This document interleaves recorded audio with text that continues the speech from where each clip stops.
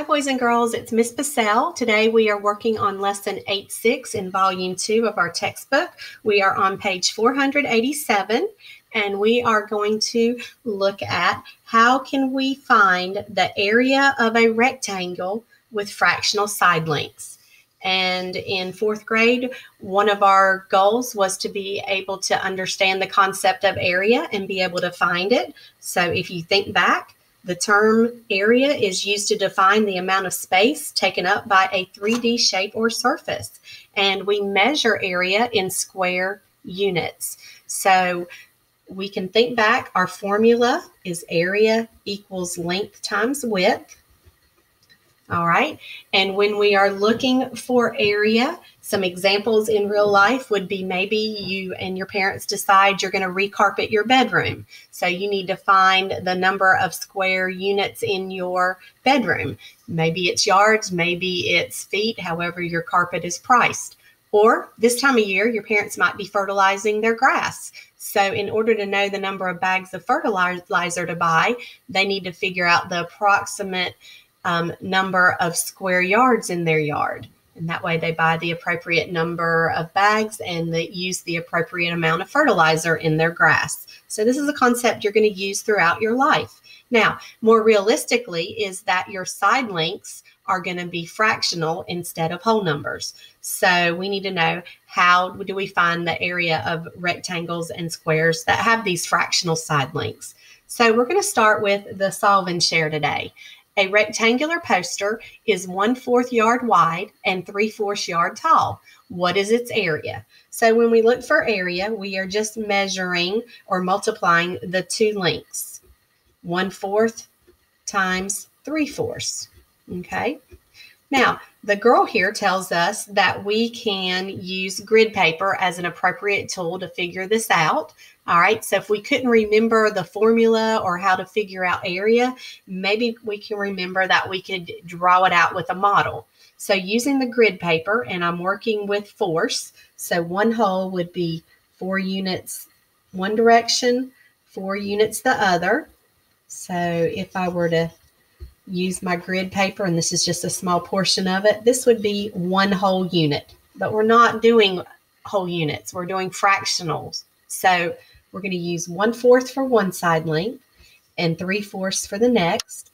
And we're going to go back to yesterday's lesson where we used models to multiply fractions, two fractions together.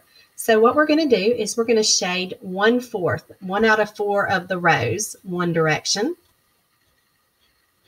We're going to shade 3/4 of the columns another direction. All right. And what I notice is that I have 4 rows of 4 squares. So I have 16 total units inside one hole. That's my denominator. That's the number of equal parts in a whole. And I notice that these 3 right here are where my diagonal lines crisscross. So 3 of them are where the overlap are. So that represents my answer, or the area, 3/16 of a yard. And if you think back to estimating fractions, half of 16 is 8. 1/4 of 16 would be 4. So 3/16 is just under 1/4 of a yard, just under 1/4 of a yard. All right, let's go ahead and look at the visual learning example on page 488. You're welcome to watch the video that I have posted in Google Classroom. I'm going to kind of talk you through it because I thought that this one was a little bit confusing.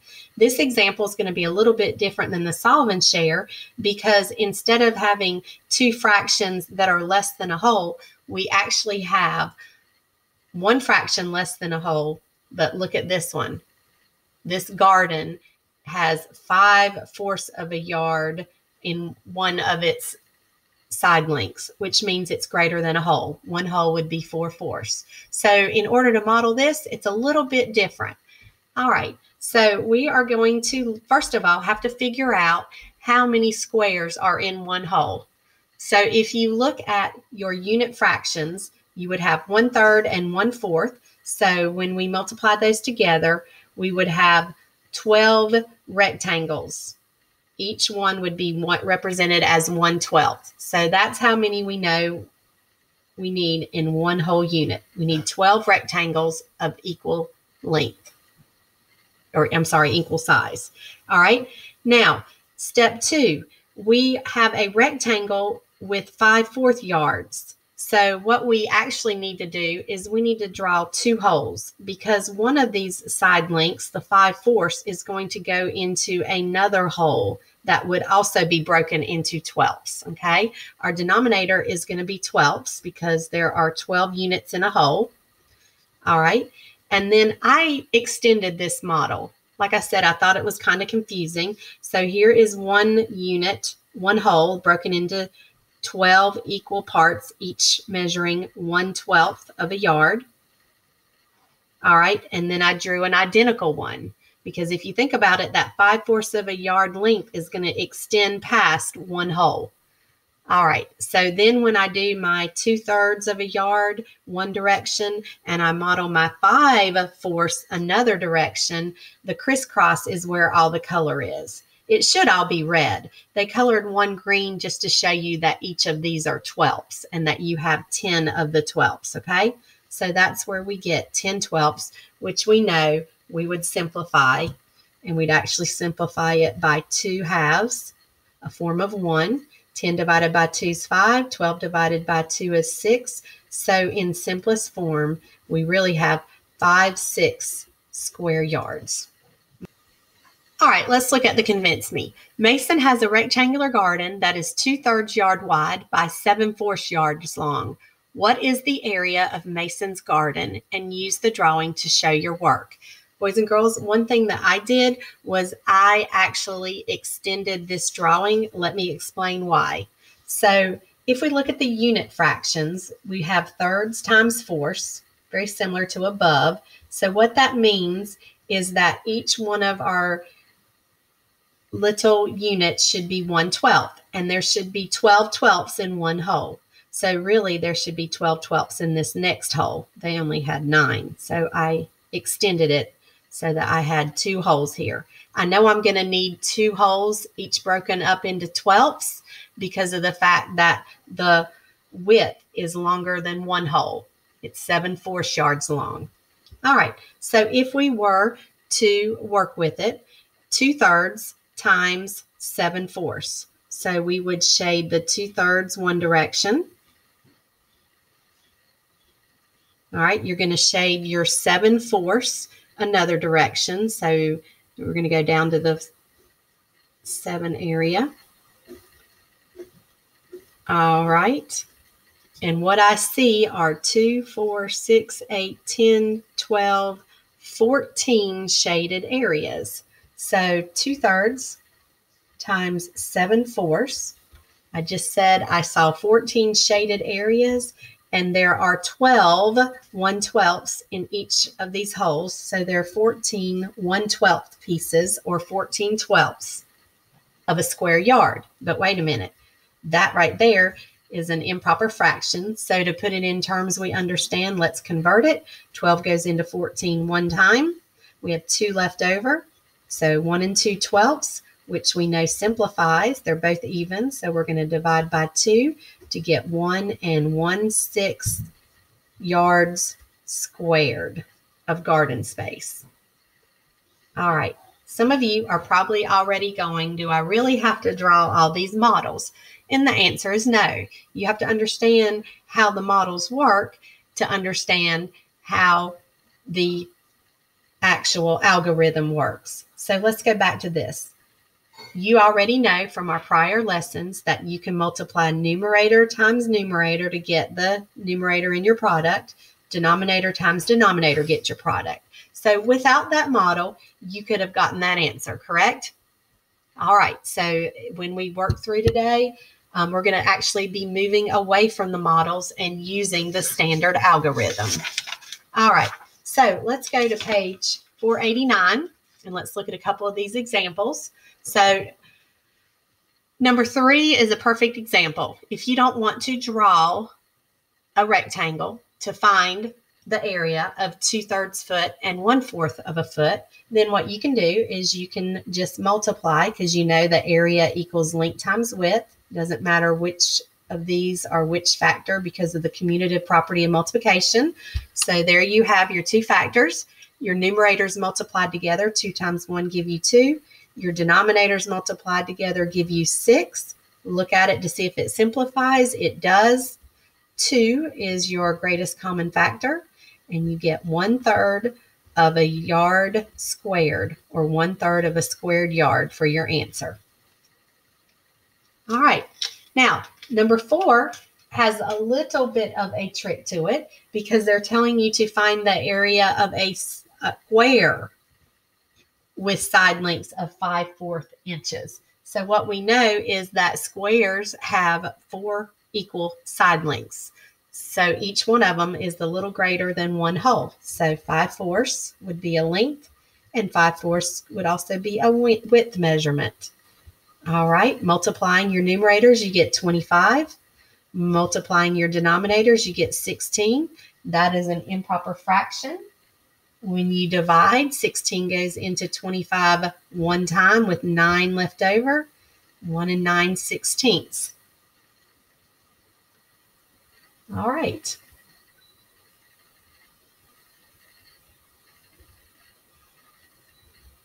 There we go. All right. And those are, don't forget, oops, these are inches, squared inches. All right, moving down to your next examples. You are welcome to pause the video and do these on your own and then come back and check them, or you can work through them with me. So I'm looking at the model. They've already constructed it. What they didn't do was they didn't show, for example, this one is 1/4 and 1/2. So we're multiplying those together. So 1/2 would have been shaded this direction, 1/4 this direction. So what they're doing is they're just coloring the product. So 1 out of 8 equal parts is being shaded. So I can look at the model and see that it's 1/8, or I can do my length times width. It doesn't matter which one you call which, and you get 1/8 that way. But don't forget, these are square units. So this would be 1/8 square feet. All right, the same thing with the next one. You can see right here that you have 3 rows of 6, so your denominator's 18. 4 are shaded, so 4/18. Or you can use your formula, and you can multiply one of the sides by the other. All right, when I multiply, I get 4/18. You know what? They're both even, so I know they're both divisible by 2. I know that 4 is not a factor of 8, so 2 is the greatest common factor, and that gives me 2/9 as my final answer. 2/9 yards squared, or square yards. All right, the next one, same thing. We could just set it up and multiply. 3/4 times 3/4. I get 9/16 square inches, and I know that that does not simplify. There's no common factors for 16 and 9 other than 1. All right, number 8, we can look at it and see that we have 5 rows of 10, so the denominator is 50, and we have 4 rows of 3, so our numerator is 12, or we can just set it up. Some of you like to just go straight to the expression. Length times width, you get 12/50. All right, I know that that's going to simplify. They are both even, so I could at least start with by dividing them by 2 halves. So I get 6/25, and that 6/25 does not simplify. So those are 6/25 square centimeters. All right, number 9, I look at it, I see that I have 3/4 by 1/4 inch. That gives me 3/16 inches squared. Or I could just look at it and see that I have 4 rows of 4, 16 units in all. 3 of them are shaded, and I don't have to simplify it. All right, number 10, we're looking at 2/5 and 3/5 for our 2 side lengths. That gives me 6/25. All right. Another way to look at it, if you're not using the formula or not using the expression, is you've got 5 rows of 5, so 25 squares and all in this one unit, and you have 6 of them shaded. 6/25 does not simplify, so your product is 6 25 inches squared, which is the area of this rectangle. Actually, this one's a square. All right, number 11. Now we don't have a model. So you're welcome to draw them, or you're welcome to use your formula, area equals length times width. So we have an area of a rectangle, 5/3 by 3/4. All right. Hey, I just noticed something cool. I can cross reduce. These 3's cancel out. They're both divisible by 3. 3 divided by 3 is 1. So I get 5/4 as my product. That is an improper fraction. It's greater than 1 whole. Let's convert it to a mixed number. 4 goes into 5 one whole time. 1 would be left over out of 4's. So I have 1 1/4 square feet. So this area is a little more than 1 square foot. All right, let's look at number 12. We are finding the area of a square with side lengths of 3/8 inches. So squares, we know all sides are the equal length. So if the length is 3/8 of an inch, so's the width. All right, 3 times 3, 9. 8 times 8 is 64. 9/64 of an inch squared. 9/64 square inches. All right, that would be very small. Number 13, find the area of a rectangle with side lengths of 7/2 centimeters and 5/4. So let's just set it up as 7/2 times 5/4. I'm looking, I don't see any way to cross reduce. So let's just multiply numerator times numerator, denominator times denominator. I get 35/8. That is more than 1 whole. So let's divide it out and see what mixed or whole number I get. 8 goes into 35 4 times. 4 times 8 is 32. So I have 3 left over. That's my numerator, and I'm working with 8s. So I have 4 3/8 square centimeters for my answer. Okay? So when we are finding fractional side lengths, and we're looking at area, if we're working with fractional side lengths with area, we just use our formula. We multiply length times width. We can use models if we need them, or we can just use our standard algorithm of multiplying those fractions together. All right, boys and girls, you have bookwork that you're welcome to do that you found in your learning packet that came home. Or if you prefer, you can go to lesson 8.6 in your Google Classroom, and you can do the practice buddy that accompanies our Pearson program. Just make sure you do your work on paper and enter your answers on the computer. All right, have a great day, and I will see you tomorrow for lesson 8.7.